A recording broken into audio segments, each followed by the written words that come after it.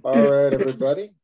So today is Monday, April 11th, and here is what we are going to do. We're going to go over our schedule for the spring semester, because like I said in the voice message I left everyone this morning, there's going to be a nice surprise coming up. If you haven't taken a look at the schedule recently, you'll see a nice surprise. So then we'll review the homework assigned for last week. And then we'll discuss the end of the semester because it's coming up pretty fast after April, then May, and we wrap up in June. Then we'll take a nice 10-minute break. And I'll introduce some resume writing. Those of you who were here last semester remember this. And then we'll finish up class with Chapter 3 vocabulary, a nice long vocab review. Any questions?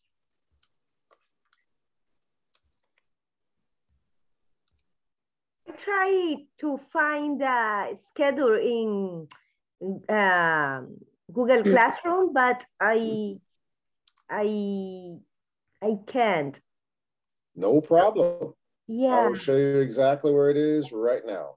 Okay. Here we go. So I'm leaving the slides, bye-bye slides. Let's go into Google Classroom. Here is the schedule. So the last time I reposted the schedule, I think it was about a month ago. It's further down here in the stream. And there it is. There it is. Oh, whoops.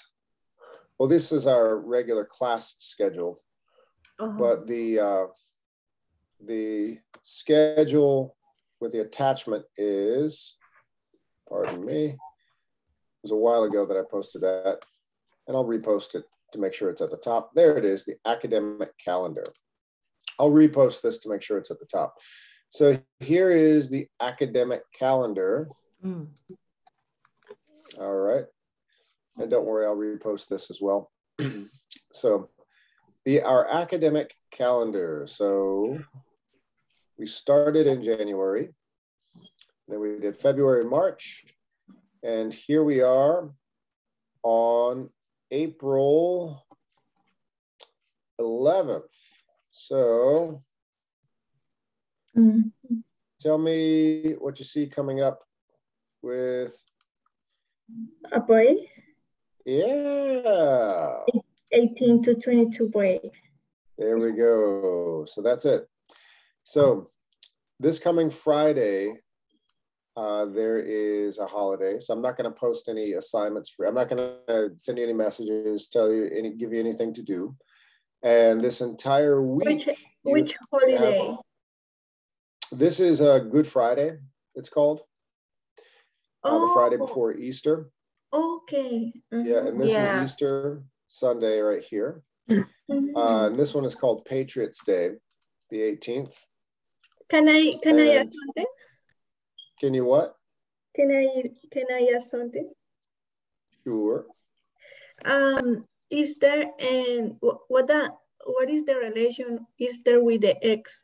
I don't know. Good question. Good question. Oh, Easter eggs.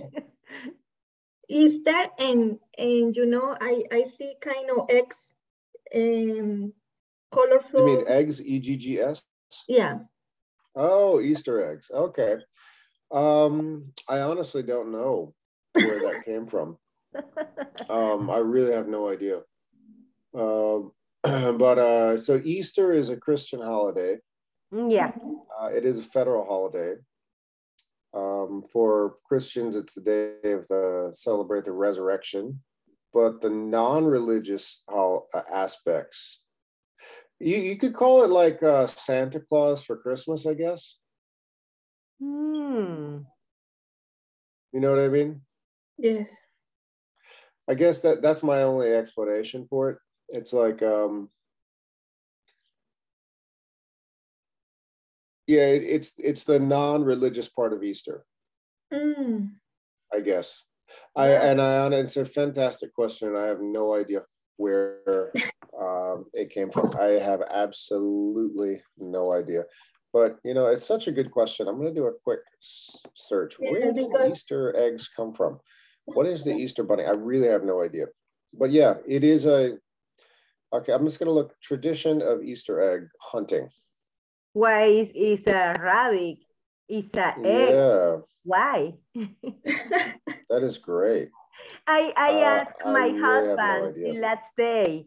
He is from Boston here. Mhm, So yeah. he told me, I don't know. Oh, wait, I think I see some explanation. Hold on a second. Okay, okay, I'm gonna go with this one. It's on the History Channel. I'm gonna send this to the chat. This might be more fun than going over the vocabulary. It's just reading this article from the History Channel. Okay, I'm gonna send this. I'm gonna put a note. I'm sending this to the chat. I'm gonna say, let me know if you want to go over this in class today. If you want to go over this together in class. Okay, so there it is. All right. It's just an article from the History Channel. It says Easter symbols and traditions. Boom. Okay. And I haven't read the article. It's just something from the History Channel. It seems to give some explanation to that question. Other than that, I really don't know. Great question. Easter. Yeah. All right, so there it is. So yes, Friday is called Good Friday. And then Sunday is Easter Sunday. Monday is Patriots Day. And then following the Boston Public School schedule, we will not be teaching any classes the 19th, 19th through the 22nd. So that's that. So we're going to have a nice long break. Is everybody excited to have a nice break? Teacher. What's that? It's a great news for me because next week I'm going to travel to Brazil. Oh, very good. Yes. And no class is good for me. Very good. I'm also going to be doing a little road trip with my family, but I'm not going as far as Brazil. We're going to be driving to Philadelphia and then New York and New Jersey, just a few days traveling.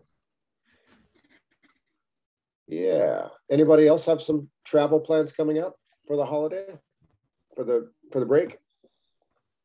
Work. That's good. You got to make that money. Yeah. That's right. So anybody now scrambling to find something to do with your kids, knowing that the Boston Public Schools will be closed on these days, the 18th, 19th to the 22nd? I wonder if some of you are saying, "Uh-oh, my kids are going to be home. What do I do now?"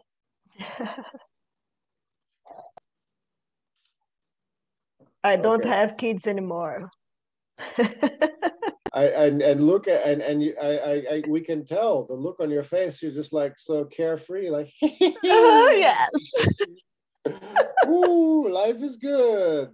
Yes, teacher. Klausian says, "All right, well, sure, I can go to Brazil. Why not? Yeah, Brazil, sure. Why not? Let's do that. No problem." All right, I'll tell my son is 7 now. I'll tell him to get a job, speed this thing up. So yes, so that's coming up. And whoops, open up the academic calendar again. So this is how fast the semester ends. Once we come back, we finish up in May. Really, the May is when this is when we have full classes with full assignments, and then right about here, the last week in May, I start doing end of semester interviews to talk to everybody, see how they're feeling, if they feel like they're ready to move up to level 6 or whatever everybody's doing. I'll catch up with everybody to see overall, how do you feel about the class, How do you feel about the program? All of those things. So that's when we have the end of semester conversations. We will do the resume workshop again. Several of you did that last semester. And June, we're basically done. June, right about here, there's not a lot of academic work. It's really just, we have a graduation for our level 6 students. And that's when we, you know, give them that push on to college or to a vocational training program. And then we will figure out who's remaining in level 5, who's moving on to level 6. And really that last week, there's not a lot of academic work. It's just checking in with everybody, making sure everybody's doing okay. So once we have this vacation, we really only have about 5 more weeks of real classes. So that's how fast this semester goes. And yeah, so finish strong. If anybody is, what that means, if anybody, most of you have been fantastic. You've kept up with all your assignments. You've been showing up to class. You've been absolutely wonderful, just wonderful, wonderful, wonderful. If there's anybody who's been struggling keeping up with assignments, right about now is that time to catch up with any previous work, ask me questions about what's anything you're missing, all that stuff. If you have an idea for a career change, anything going on, if you recently lost your job and you're looking for work, definitely let me know, because we can put a few eyes and ears out there. And that's about it. So that's what it looks like at the end of the semester. Any questions about the academic calendar? And in July, there are no classes? We do have classes that start up in July to August. It's about a short, very short summer session. Oh. Yeah. The summer session begins right after July 4th. July 3rd until... Oh, no, July 4th, it's after July 4th. After. Oh. Yeah, so we start the summer session. It's really about a little more than a month. It starts July 4th, and I believe it goes to about, I'm sorry, July 5th. No. June? What date is, hold on, let me look at the calendar here. What date is July 4th, 4th of July weekend fall this year? Okay, so 4th of July this year is going to be on a Monday. Whenever the 4th of July holiday is over, then we will start the summer session after the July 4th holiday. And then we usually go into the second week of August.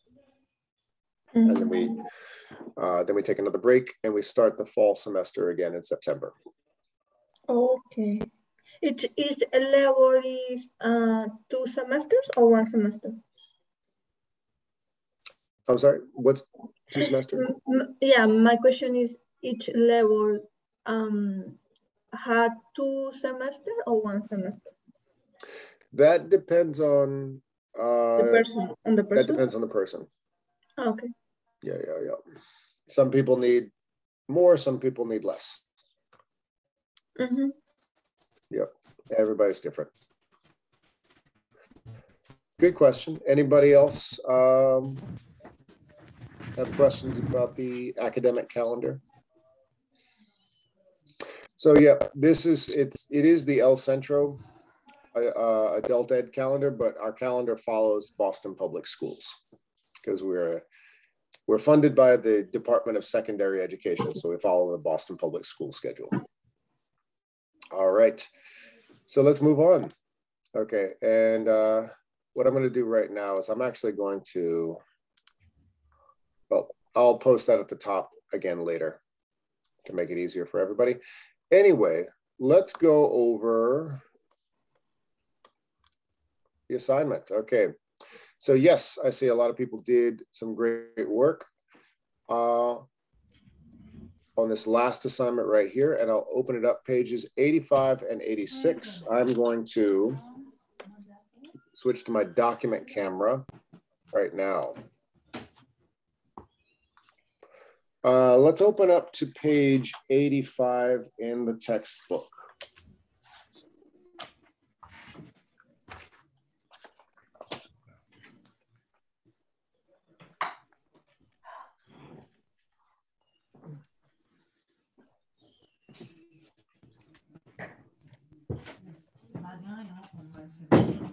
I'm in the class now.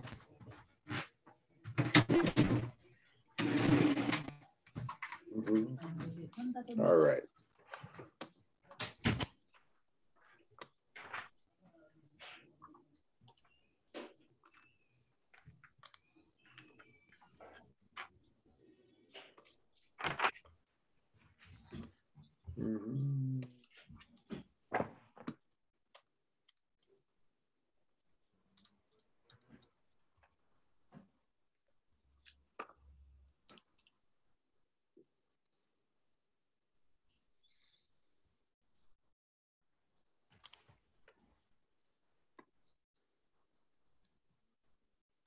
There it is.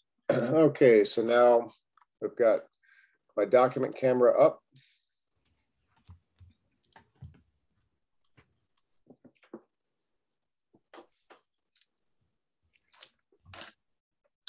And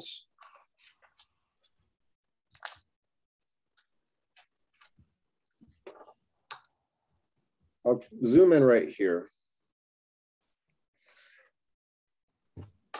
And also grab my pen. Okay, ready to go. So the title of this article is Mind Control and the Internet. All right. And zooming in a little closer. Let's identify some volunteers. Who is in the mood for reading today? Practicing their reading. Teacher, me. Which page? All right, Natalia is ready. I can Natalia was jumping out of her skin. There we go. Okay, Natalia, you can. Okay, Natalia. No, this is a nice long paragraph. Say it again. Which page? Oh, page 85. 85. 85.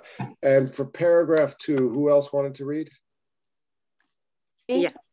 Okay, okay, it's great. I see Marie's hand up and also Norexi and Tatiana, yeah? Yeah. All right, so let's do it this way. Marie Lombard, and then these are longer paragraphs. So if anybody gets stuck or you just want someone else to take over halfway through, it's no problem. Marie Lombard, Tatiana, and Norexi. So I'll give it Marie Lombard, second paragraph, Tatiana Cespedes for the third paragraph, and the fourth paragraph we'll give to Norexi. Fifth paragraph is open. Would anybody like it?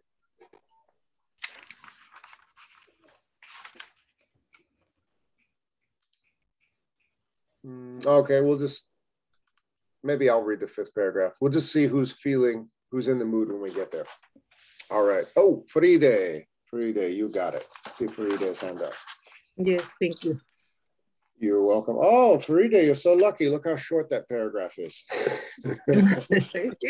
It's okay. She chose the little paragraph. Okay.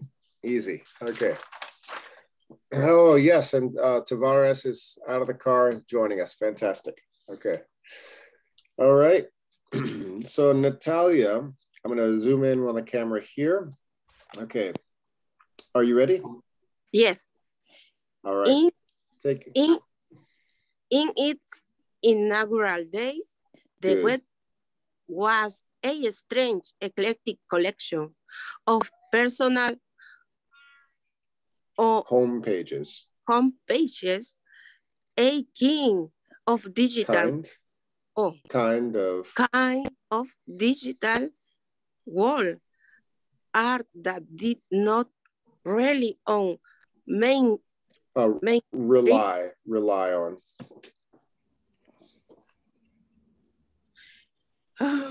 Rely on you got it. Media companies or corporate cash, and was not driven by commercial interest, but then commerce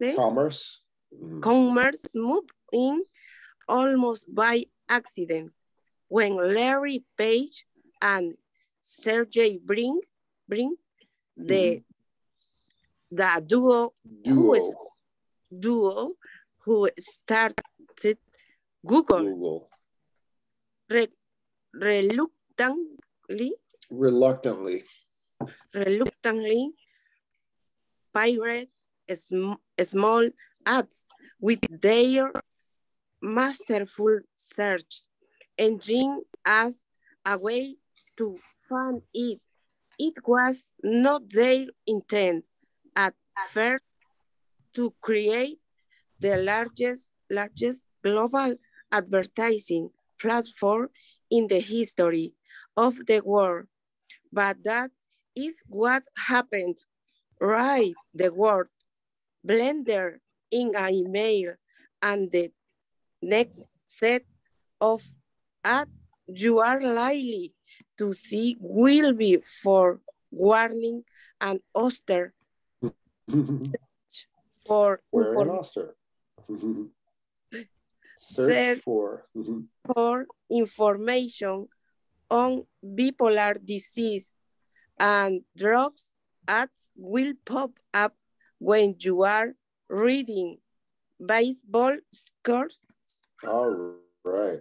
Since these are very good, since these are longer paragraphs, what I'd like to do right here is ask, can anybody summarize this in a few words? When you see a really, really long paragraph like this, it's good to just think about the most important aspects. What is this about? So we know it starts off saying the internet in its early days was just a bunch of random stuff. Essentially, a little history here. The internet came about during the Cold War. For instance, the first, who could tell me what this is?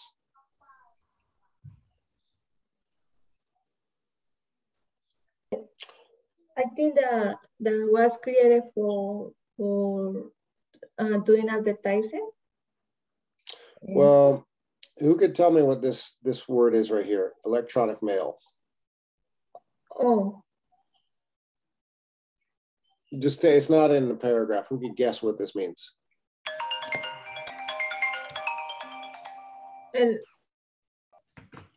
Electronic information? No, what do you think this is? The very first electronic mail was sent in 1967.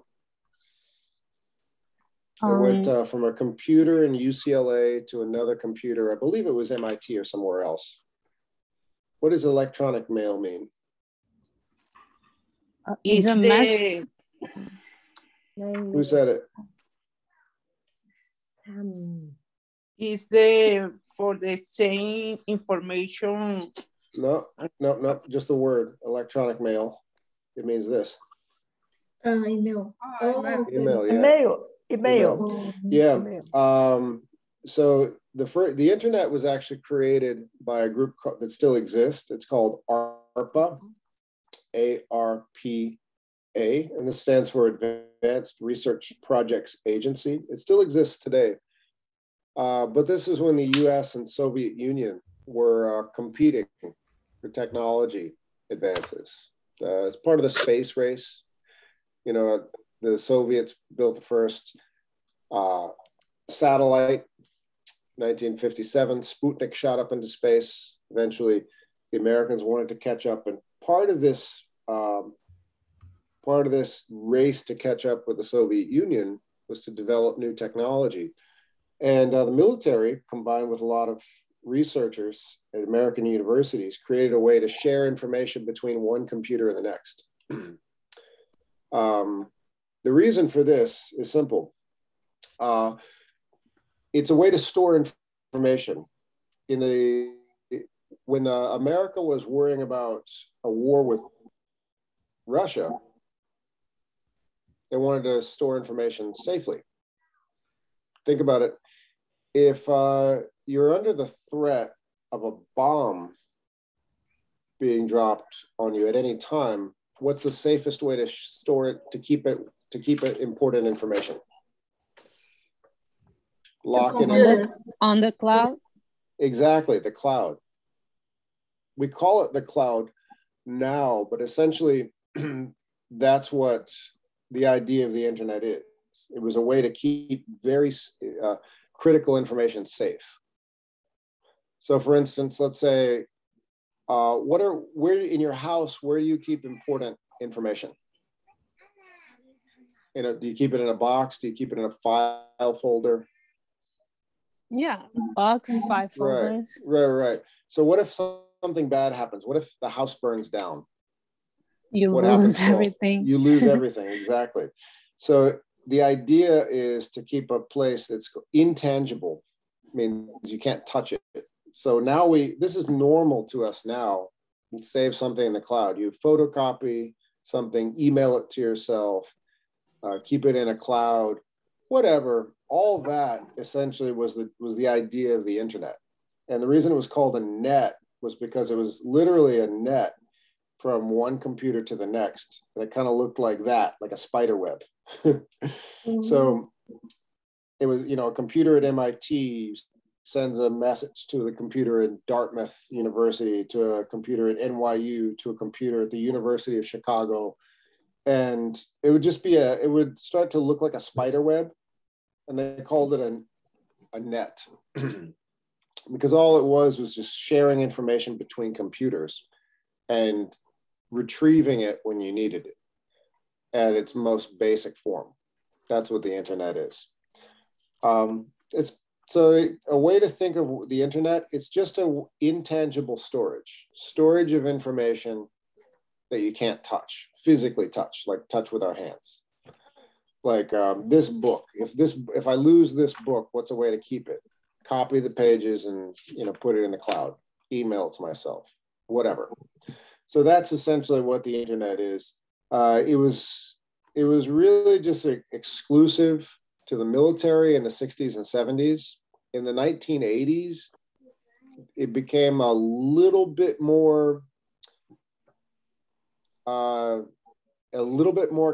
experimented with, but only among computer programmers, like people who worked in the business. It was really the 1990s where the general public in developed countries started using internet technology. And of course, it was very slow. And that's really where this began. Say the 1990s, when internet technology, really the mid to late 90s, internet technology is being used by the general public. And it was just a big mess. It was like finding information in the internet without a proper search engine is like digging through you ever go to the beach and look in the sand? Look at the sand, you said? Yeah, look at the sand and the beach. Yeah. Yes. So imagine you put something in the sand and the beach, like you drop a coin, you drop your watch, you drop anything in the beach in the sand, and how do you retrieve it later? It'd be messy. It'd be ridiculous. So that's kind of what the internet was in the early days, and that's what this first part of the paragraph is. In its inaugural days, inaugural means like early, beginning. The web was strange, eclectic. It just means all kind of random stuff. Strange and eclectic collection of personal home pages. So just very random, sophisticated computer programmers would build websites, and that was the internet. Totally random. Only a few people are really using it. And if you wanted to find something in particular that you were looking for, it was really, really hard. So how did Google change everything? Right at the bottom of the paragraph, it talks about the beginning of. So what's a change with Google? They changed it. with introduction of the ads. Yeah. At first, it was by mistake. Like they weren't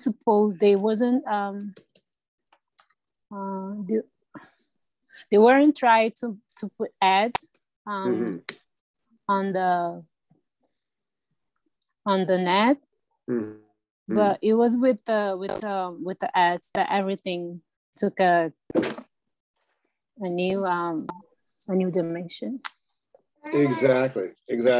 Google is today, it makes a lot of different things. It's a huge company, but originally the service was to make a search engine. A search engine. If you're searching for something on the internet, it can help you find that thing you're looking for. If you're shopping, if you're traveling, if you're doing your schoolwork, Google was one of the earlier search engines. There were others, but Google, it worked a little bit better than you might remember Netscape, those early search engines, and their competitors today was Google, like Bing or Dogpile, Baidu. They're different search engines today, but Google tends to work very, very well. But how does Google make a lot of money? You don't pay money every time you type something into Google. So how do they make money? They, with the data that so they have data from every aspect of consumer, and they sell it and buy it. So it's, yeah. Beautiful. I think, Perla, you were about to say something similar. I'm sorry, Tatiana, you were saying something similar? Yeah, advertising. Advertising, yes. So, yeah, the example here is if you type bipolar disease, you'll get ads for medications. If you type blender, you'll get ads for, home appliances, things like that. And they'll come up whenever you're on the internet. So your search history will follow you at random. And there's a writer named Scott Galloway. He's a professor at NYU. He argues that Google knows more about us than we do, or close personal friends, because anything that comes into your mind, you put into Google. So sometimes whatever happens to be on your mind that day, you put in Google, and then Google will collect the information about you. And sometimes you'll receive an ad for something. You say, hey, how do they know I want that? Or, hey, how do they know that's what I was thinking? It's over time, everything that you give them will add up, and Google search engine will eventually have a very, almost very personal relationship with you, know exactly what you're thinking at what time, what you want when. And that's essentially exactly how they want it. But that can be very problematic. And that's what we're going to get into with the next paragraph. Marie, are you ready? Yes. Okay, targeted ads, Marie. Targeted ads may seem harmless enough. After all, if there is going to be advertising, isn't it better if it's for products and services that might be useful? But to pull you into a transaction, companies believe they need to know not only your current interests, but what you have liked before, how old you are, your gender, where you live, how much education you have, and one. There are something like 500 companies that are able to track every move you make on the internet. Meaning the raw material. This is mining.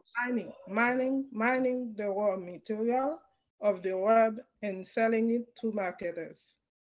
That you are overweight, that means a car permit or two, read historical novels, support Republicans, and spend a lot of time on airplanes is not only known to people other than yourself. It is of great monetary value to them as well. So, too, where you are and where you've been, as we recently learned when it was revealed that both Apple and Google have been checking mobile phone and tablet users and storing that information as well. Even reading device like Amazon's Kindle pay attention. Kindle. Kindle. Kindle pay attention to what users are doing. Highlight a passage in a Kindle book, and the passage is sent back to Amazon. Clearly, the potential for privacy and other civil liberty abuse here is vast.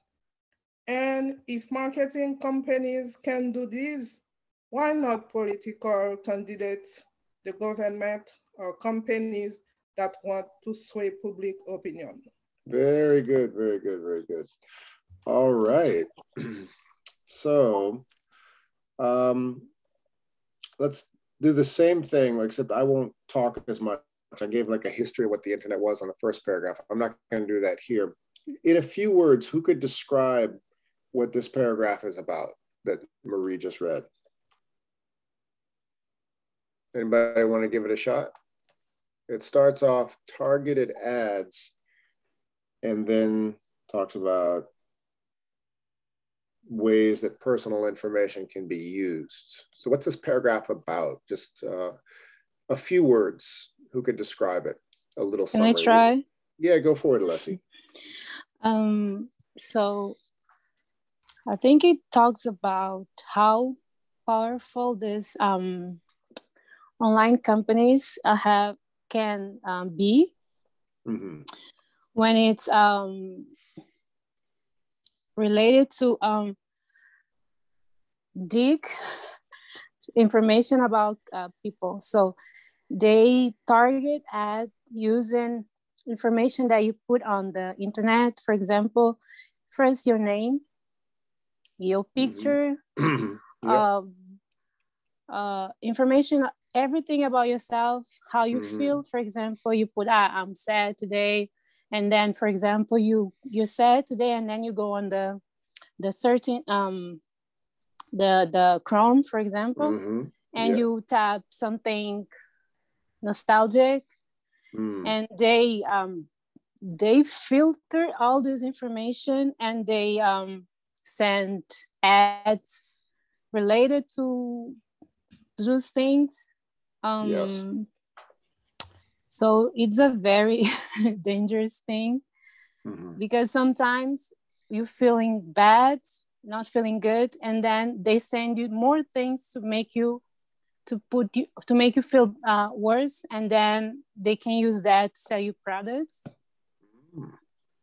And for example, I'm very attentive to these things, because I study marketing, and for example, sometimes I finish a yoga session, and then comes an ad of McDonald's. And that's a great way to stay healthy. Yes. So yes, they kind of have power over our mind if you're not if we are not we don't have attention, so they can do a lot. So I think it's kind of this mind control. Yes. And that's the title of the article. I can tell you really did your homework, Alessi. Nice job. Let's move. Very good. Let's go on to Tatiana. Are you ready? Yes. Sure. All right. So paragraph 3, Facebook. You know what? One thing I should point out, this article, it has very relevant information, but it's about 8 years old. So there's the conversation about personal information has evolved a little bit. So there are a lot more people thinking and talking about these problems than there were when this article was first written. One thing to keep in mind. And a lot of companies have also made a few changes we'll talk about that in future. We'll spend some time with this chapter after the holiday as well. We're not going to rush through it. It's a great chapter. All right, Tatiana, go for it. Okay. The user who click on the like button for a product might trigger the appearance of an ad for the product on the pages of their friends. Companies like Twitter, what? I have no idea what this is. Okay. Twit Analyzer and Cloud. Yeah. Okay. Twit Analyzer and Cloud analyze data from Twitter, Facebook, and LinkedIn to determine who has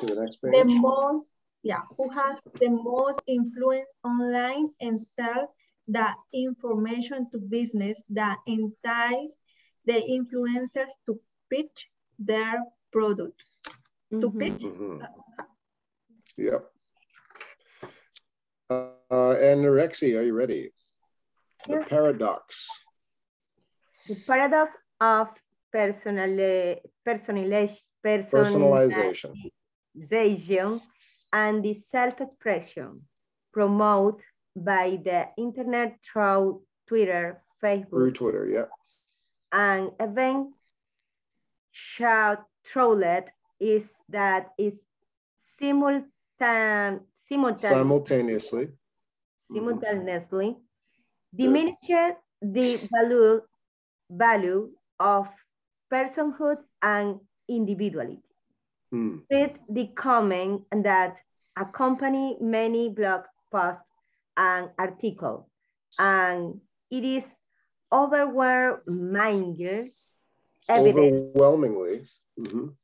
evident that violating dignity. Violating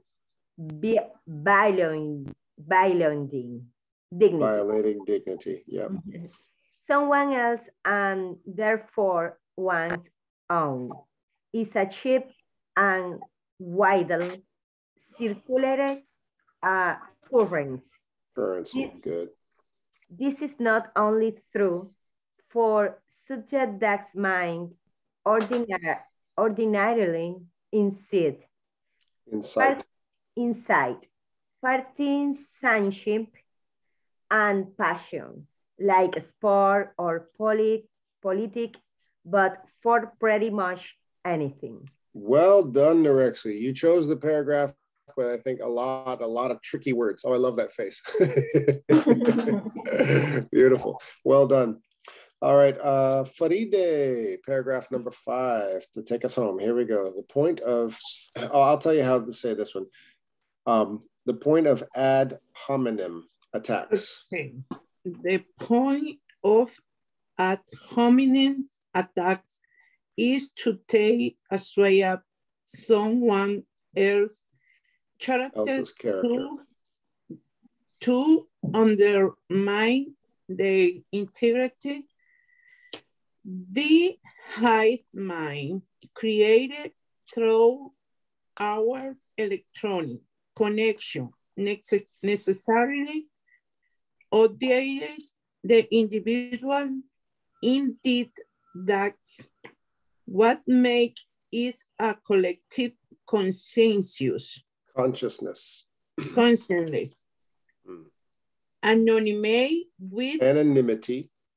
Anonymity with flourish when there is no individual accountability. Accountability is one of its key features, and behind its meanings, antipathic and cruelty have a tendency to rush right in. Very good. All right, I'm going to switch back to my other camera here. And, okay, leaving the page, back to this camera. I'm gonna bring my background up. Here we go. And I don't know why I was really in the mood for the first part of my background. I was really in the mood for Mexico, and now, okay, now I'm in Cambodia. All right. Turning back my, there you go. See, I told you I changed my country. Now I'm in Cambodia. All right. So if I turn off the background, it's just a boring wall. All right. So raise your hand if you feel like you have experienced this. The targeted ads, the information you give to you yourself put on the internet starts to allow companies to follow you and know you a little bit more closely than you might like. Has anyone experienced this? I think all of us. I'm expecting everybody to put their hand up. Okay, great. Who would like to share an experience like this? You're just a little dissatisfaction. You're unhappy. Why do they need to know that? Yeah, I get it. Thank you. Everybody. Yeah. Okay, total stranger wishing me happy birthday. Thank you. Who's experienced this?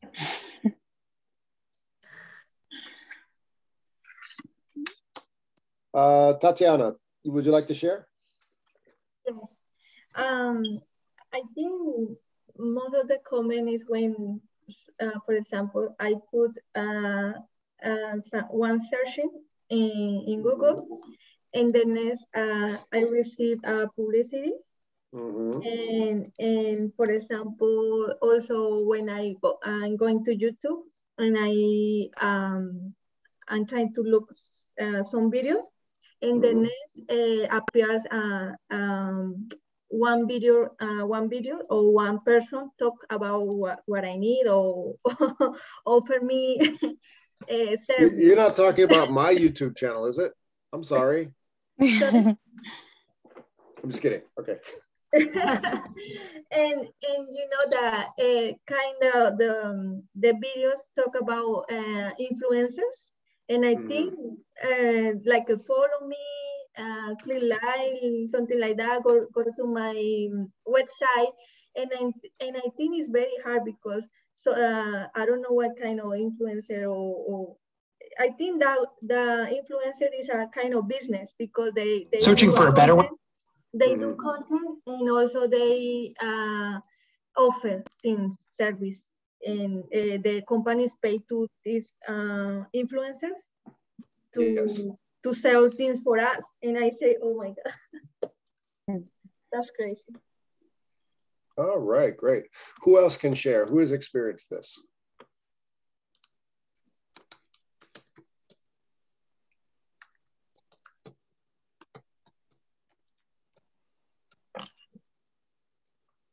Tatiana. Oh, I'm sorry. Tatiana just finished. Let's hear from somebody else. I thought it was you, Tatiana turned her camera off, and then I thought she raised her hand again.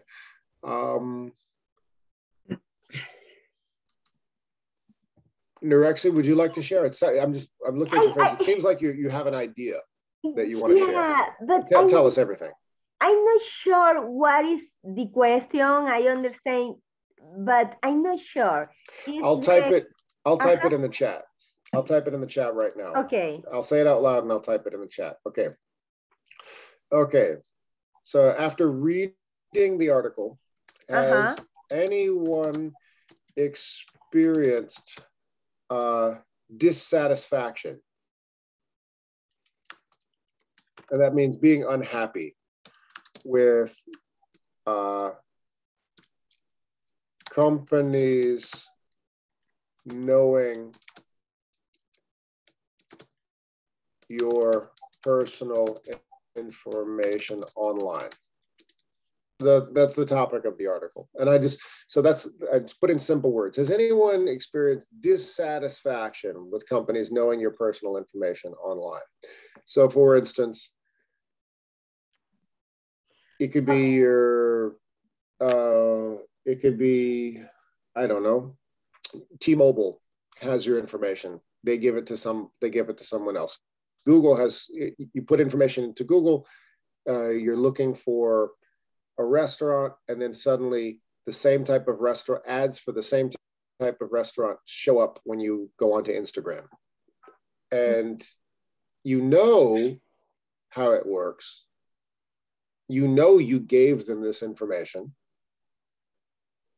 You know you did this. Yes, I gave my information to the internet, but I can't function in society without using this. It's not like, and dissatisfaction means you're not so happy that these targeted ads are just showing up for you. So that's my question. Has anyone experienced dissatisfaction? And that's what Tatiana just shared with us.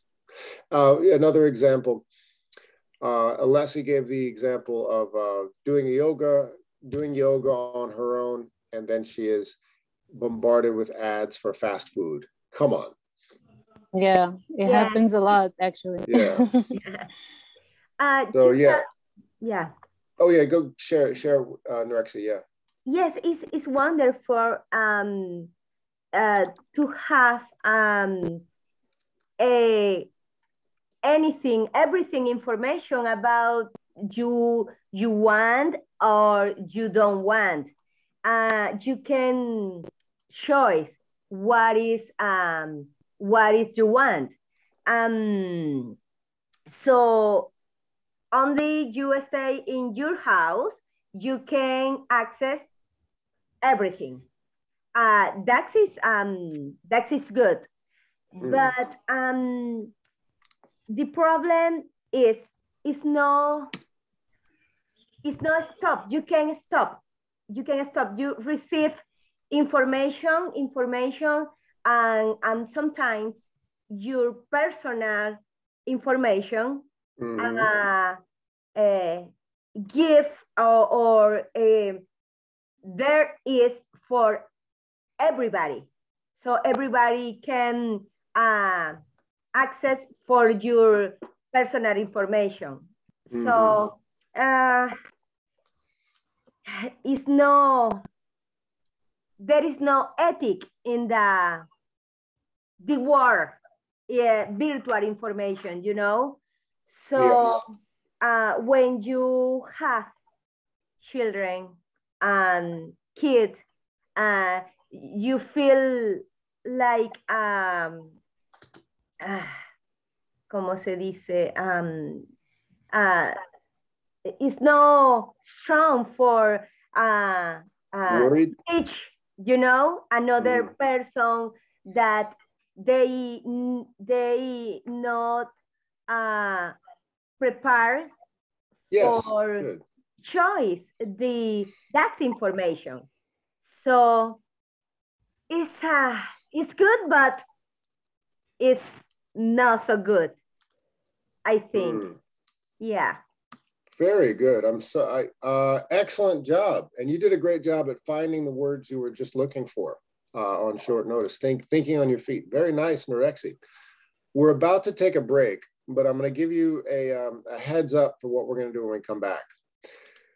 When we come back, we're going to continue this discussion, and I'm going to show you a lecture by a professor. I'm only going to show you 3 minutes of it, only 3 minutes. The professor, her name is Jennifer Goldbeck. It's one of my favorite lectures about the internet. And she tells a story about how the company Target knew that a 15-year-old girl was pregnant before she told her family. So think about this. Imagine you're a young girl, you're a teenager, you're pregnant. This is very, very personal information. She's thinking, what do I do? Do I tell my family? What's all that stress going on in her life as a young girl?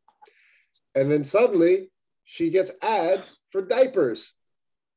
She gets ads for cribs. She gets ads for all this baby stuff. Yeah. How did Target know she was pregnant? Think about it. Wow. And then all of a sudden her parents find these ads that are actually mailed to their home. This 15% off, baby bottles or something. And her parents are saying, hey, is this something you want to talk to us about? Can you imagine? Yeah. So that's a story we're going to look at when we come back. Okay. But think about it. I want everybody to think, we're going to take a 10-minute break. How is it that a company like Target would know this very, very personal information about a young lady before she told anyone in her family? How would the company know? Think about it. Yes. And we'll share when we come back, okay? Okay. Here we go. All right, so I'm going to go to the stopwatch. We'll take our 10-minute break. There we go. Okay, stopwatch.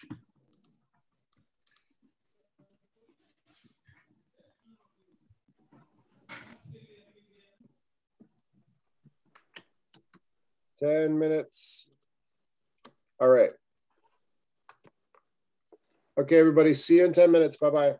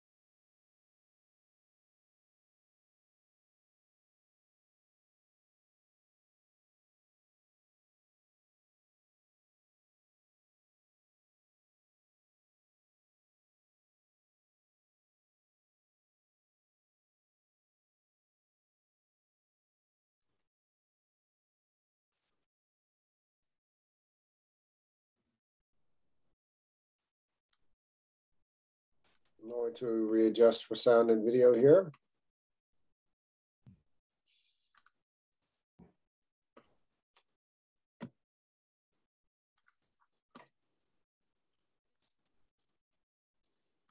Okay, here we go.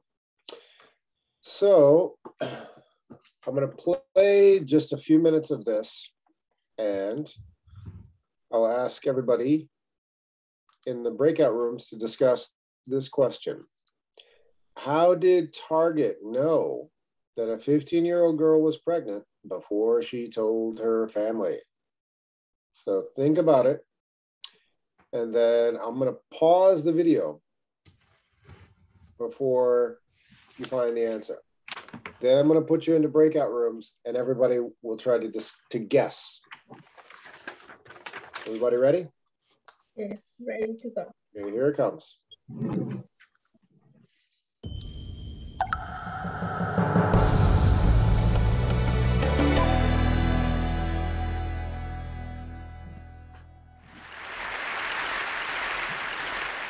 If you remember that first decade of the web, it was really a static place. You could go online, you could look at pages, and they were put up either by organizations who had teams to do it, or by individuals who were really tech savvy for the time.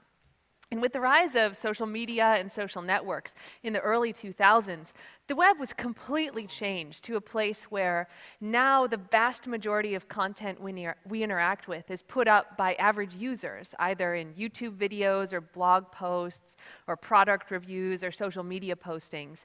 And it's also become a much more interactive place where people are interacting with others, they're commenting, they're sharing, they're not just reading.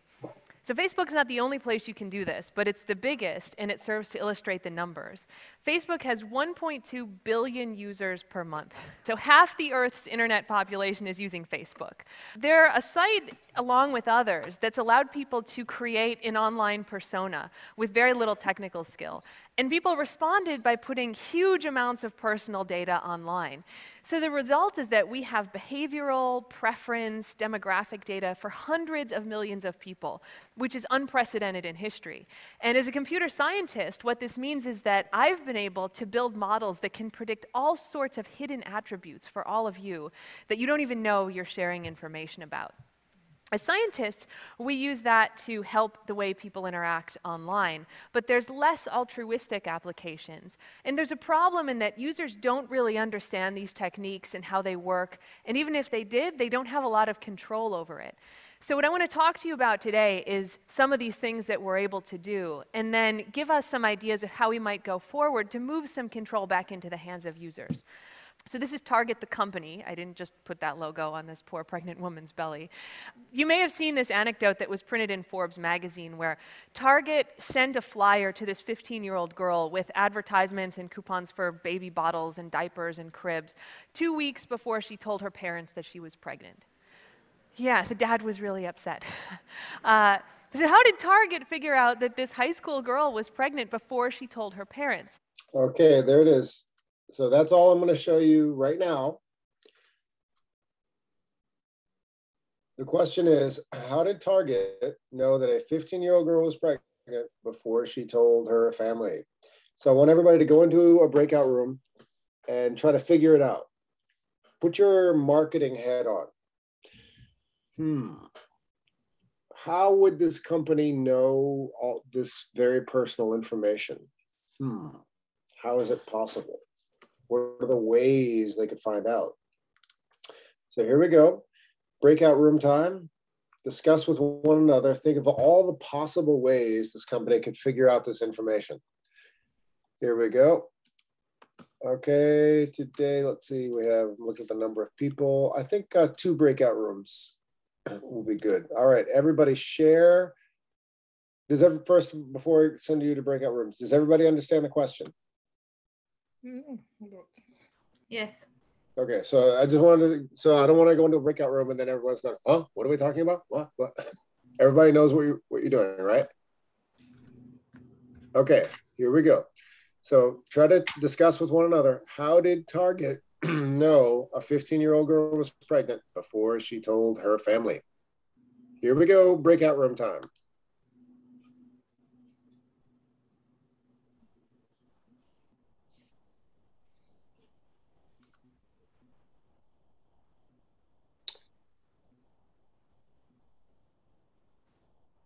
Actually, you know what? I'm going to make 3. Hold on a second. I'm going to make 3 breakout rooms. 3. Okay. Now try. 3 breakout rooms. Perfect. Small enough groups. All right. Go. Go.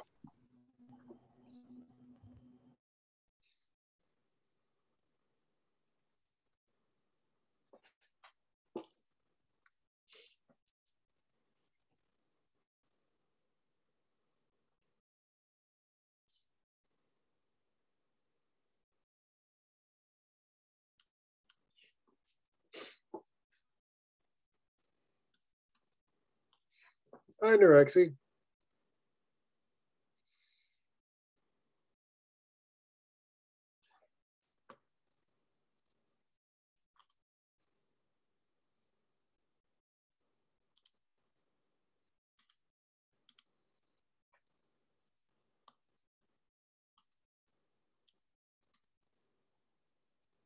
Hey, Norexi, do you see the sign that says click join?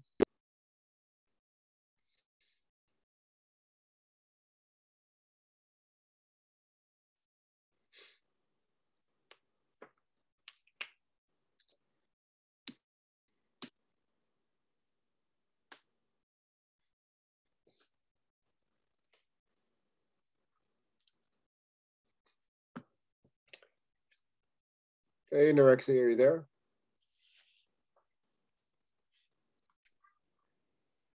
Okay, so the first guess is that her search history revealed it. Second guess is she downloaded an app, okay? Downloaded an app regarding new moms or something like that. Downloaded app, okay? Good guess. All right, let's get a few more guesses. She bought a test, pregnant test. And Bought pregnancy test. Mm-hmm. Yes, it's true.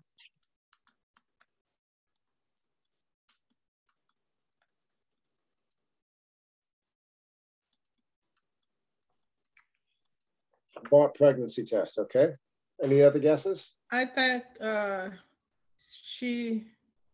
she said she shared some information about with a friend and target keep them.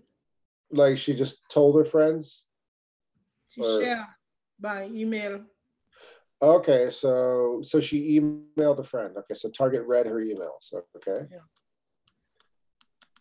Emails. Okay. Any other guesses?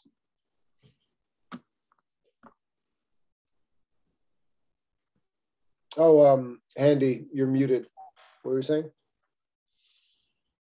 And keep talking with your friends about that, about internet. Do you mean like she told her friends face to face or what? She sent the message for send the message. What, like on WhatsApp or Instagram or something? Facebook. But she, I think she had app on her phone, and she sent message for your closest friends. Okay. Say that. And that's what I mean. No, I'm asking like how. So maybe like social media. She put it on Instagram or something. I'm asking you, what is your guess, Handy?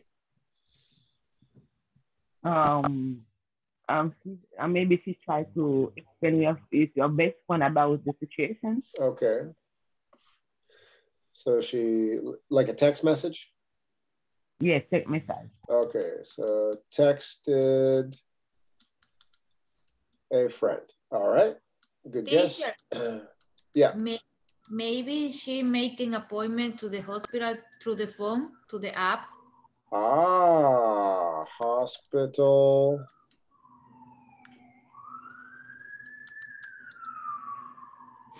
Like, oh, my chart, right? Yeah, like my chart. Yeah, my chart. Very good. Yeah, because sometimes you can make an appointment through my chart, or you send a test to the doctor what happened. My chart appointment. Good. Let's keep going. There's a lot of good guesses here. He find a video and Google about the pregnant. Okay, she searched, so she watched pregnancy, she went on YouTube and watched the pregnancy videos. Yeah. YouTube history. Okay. Good guess. Any more?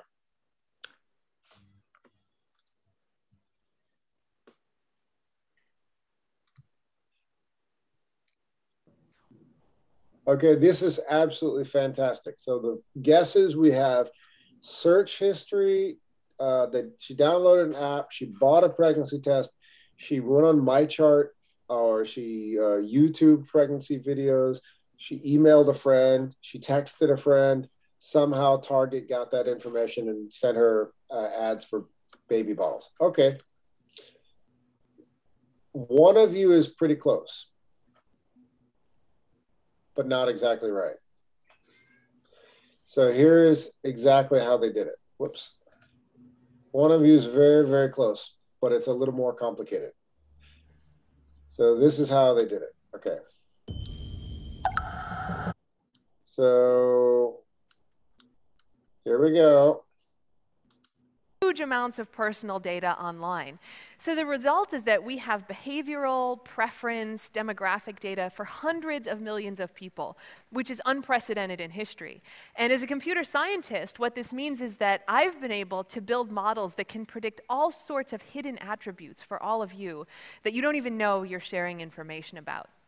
As scientists, we use that to help the way people interact online, but there's less altruistic applications. And there's a problem in that users don't really understand these techniques and how they work, and even if they did, they don't have a lot of control over it. So what I want to talk to you about today is some of these things that we're able to do, and then give us some ideas of how we might go forward to move some control back into the hands of users. So this is Target, the company. I didn't just put that logo on this poor pregnant woman's belly. You may have seen this anecdote that was printed in Forbes magazine where Target sent a flyer to this 15-year-old girl with advertisements and coupons for baby bottles and diapers and cribs 2 weeks before she told her parents that she was pregnant. Yeah, the dad was really upset. So how did Target know the girl was pregnant before she told her family? After all the breakout rooms, everyone's come up with some good guesses. Her internet search history. She downloaded an app for new moms. She bought a pregnancy test. She went on MyChart, YouTube history, emails, or she texted a friend. One of you is very, very close. And I'll tell you which one it is. I'm going to erase the others. It's not MyChart. It's not YouTube history. It's not emails. It's not texting a friend. It's not downloading an app for new moms. And it's not her search history. This one is the closest. Bought, oh, I put the T, forgot the T in bought a pregnancy test. It is related to her shopping habit, but she didn't buy a pregnancy test. Target knew she was pregnant based on something else that she bought. And this is where it gets really fascinating. So how did Target figure out that this high school girl was pregnant before she told her parents? It turns out that they have the purchase history for hundreds of thousands of customers, and they compute what they call a pregnancy score, which is not just whether or not a woman's pregnant, but what her due date is. And they compute that not by looking at like the obvious things like she's buying a crib or baby clothes, but things like she bought more vitamins than she normally had, or she bought a handbag that's big enough to hold diapers. And by themselves, those purchases don't seem like they might reveal a lot, but it's a pattern of behavior that when you take it in the context of thousands of other people, starts to actually reveal some insights. So that's the kind of thing that we do when we're predicting stuff about you on social media. We're looking for little patterns of behavior that when you detect them among millions of people, lets us find out all kinds of things. So the rest of her speech talks about how data scientists collect information. It doesn't seem obvious, but if you gather all these little bits of information, you can predict certain things about people. And because of this young lady's shopping habits, not obvious things like a crib or baby bottles, but one thing, the computed a pregnancy score and they said, yep, she's probably pregnant, and sent her ads for diapers. But teacher, she can buy them for another person, I think. She could very well. But in this case, the company's system was accurate. Mm-hmm. It's very likely. How often do you get ads that don't make any sense? Sometimes you'll get ads thrown at you that don't make any sense at all. You're like, why would they send that to me? Often, teacher. Yeah. In this case, the ads were correct. Yes, she was actually pregnant. They were right. So yeah, we're going to use this, I think, a little bit more on Wednesday. We'll use the rest of it, but I wanted to show this first 3 minutes and 20 seconds today, just for a little exercise. I hope you liked it. I hope that was fun. Yeah. Good. Yes. So yeah, I like this lady. Her name is Jennifer Goldbeck. She's a data scientist and professor at the University of Maryland, and you can Google her and find out all of her personal information just for fun. See what you can learn about her before Wednesday. We listen to the rest of her speech. Yeah, does a lot of really good work. University of Maryland. Anyway, so I'll show you what we're going to do ahead of the holiday. I've got 2 assignments posted that are not due immediately. They're due way, way, way later, and they're very, very simple. It's really just wrapping up the end of semester, and then we'll do a little bit of exercise with chapter 3 vocab to review, and then we'll wrap up the class. So let's go back to Google Classroom. Here we go. Okay. All right, so these are 2, you can see right here, these are 2, this is the assignment that we went over today. It was just a worksheet after the essay we read together. That was due today. Most of you got that in. Excellent job. And upcoming assignments are not due for a while. So you've got plenty of time. Just wanted to go over them now. So April 27th, resume time. Here we go. All right, so attached is a blank resume template. If you already have a resume, you may use it. Time to update your resume and use some vocabulary attached in the list below. You might remember this if you were in level 5 last semester. I do this same exercise with level 6. So in level 6, you'll see me do this again. So always, before we have the resume workshop, I do this assignment. So 185 action verbs. Well, all verbs are action verbs, but really good verbs to use on a resume. Get familiar with them. Here is a video of a class I taught previously about resume writing that you can review, and then a blank resume template if you don't have a resume. A resume is a CV, curriculum vitae, CV. So yes, I'd like to get everybody to update their CVs, their resumes every semester, and it's that time. And you got plenty of time to think about it. April 27th, so that's the end of the month. It's about 2 weeks from now. The following week, end of semester evaluations, simple questions, very simple form, very, very, very simple. How do you feel about the device you're using? I think, Handy, you have your new computer I can see with the bigger, wider screen you're joining us from. Oh. I didn't have the computer today. I just said you've got a new computer, right? He said this. He thought he wiped me, but he didn't. That's a yes or no? I can't quite hear. No. No. Oh, you're not using your new computer? No, I didn't have it. He texted me about that, but I didn't have it. Oh, so what are you using right now? My phone. You're still on your phone right now? Yes. Oh, okay, you've got a wider screen right now. Okay. All right. Okay. So yeah, anyway, what device do you use to complete with your assignments? What are some of your personal and professional goals? Do you need any services for Catholic Charities that can provide? What was a lesson from your this course that you feel interested worked? I need to actually change that, not the summer course, the spring course. I need to change that. And that's about it. So that'll be due in 3 weeks. We do this at the end of every semester. So yeah, that's what's coming up. And here's the last thing we're going to do today. All of the chapter 3 vocabulary. All right, we're not going to play the full game of Typhoon today, but we will do a little bit. We'll look at the chart. We'll do a little bit of a taboo exercise. I will text one word to one classmate, and somebody else will try to guess. So we'll need 2 volunteers.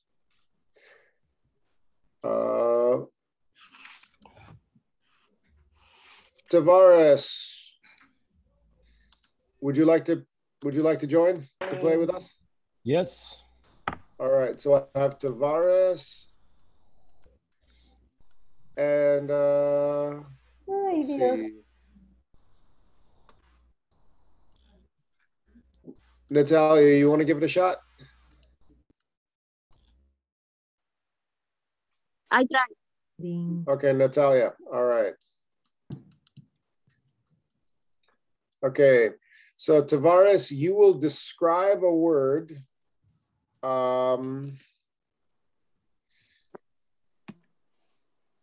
You will describe, I'll text you the word.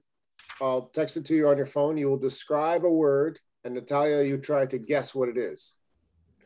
I'll give an example.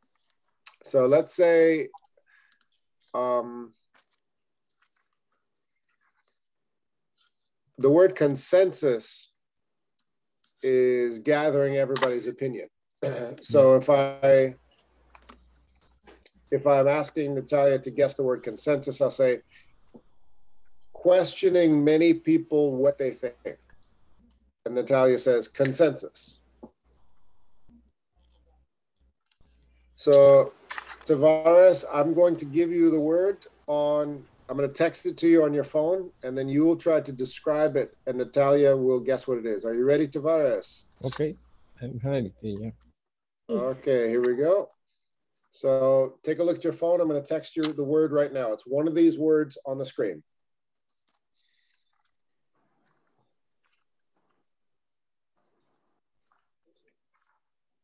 Okay, I sent it to you, Tavares. Yeah. Masterpiece. Oh, don't say it. Okay, I'm going to send you a different word. I'm sorry. It's okay. It's okay. All right, I'm going to send you a different word. Here we go. Are you ready? Yeah, I'm ready, teacher. Okay.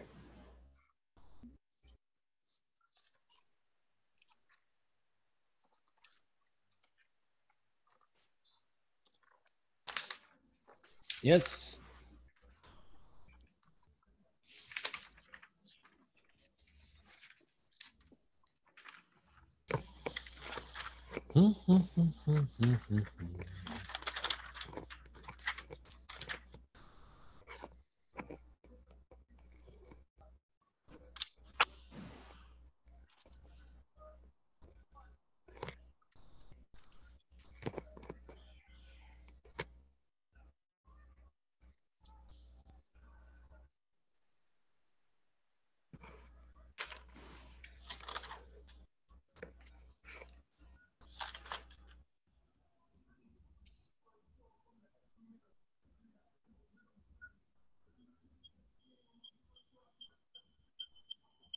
Okay, you need help, Tavares? No.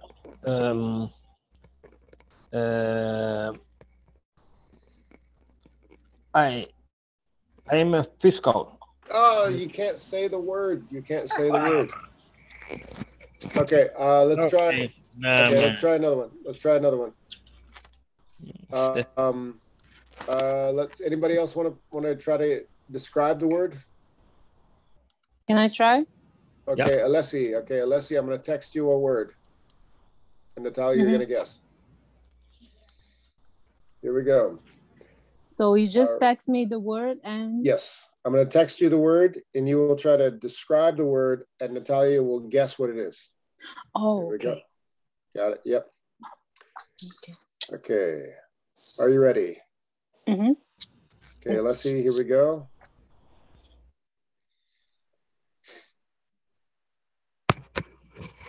Okay, just sent it to you. Okay.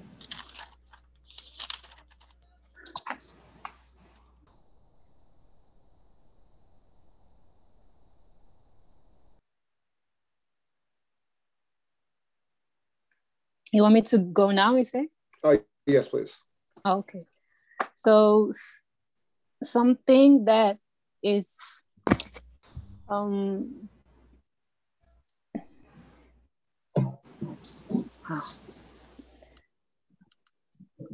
something that has been something that it's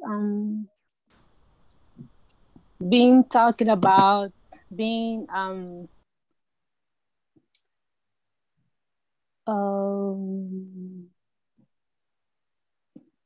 let me think for just a second. I'll send you a definition if you like. I'm trying to to define it, but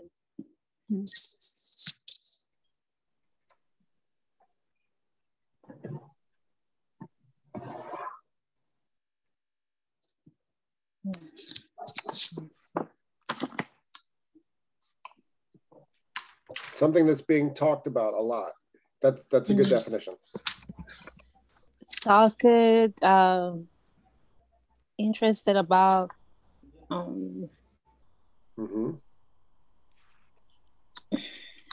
Yeah, that's pretty good. Something people are talking about. Okay, Natalia, can you guess? No, teacher. It's one of the words. It's one of the words on the chart.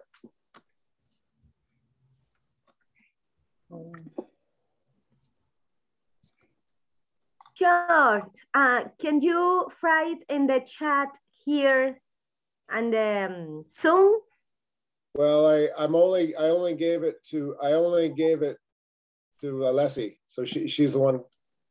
Alessi, I just gave you the definition. Read the definition. Yeah. Yes. You want me to read the definition? That's the only way Natalia can guess it. Yes, because if you don't tell her, she can't guess it. it's a general direction in which something is developing or changing. Yes. Okay. Or is a fashion. Yes, fashion. Good. Oh. Which one is it, Natalia?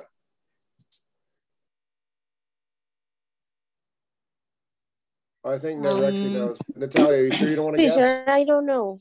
Okay, Narexi, give it a shot. What is it? Trend. Yes, you got it. Okay, good. Okay, so everybody practice a little more of this and we'll play another game on Wednesday. Bye-bye, everybody. We're a little over time. Bye. Thank you so much. Bye-bye. Yes. Thank you all. Thank you. Bye-bye. Take care. Bye. Thank you so much.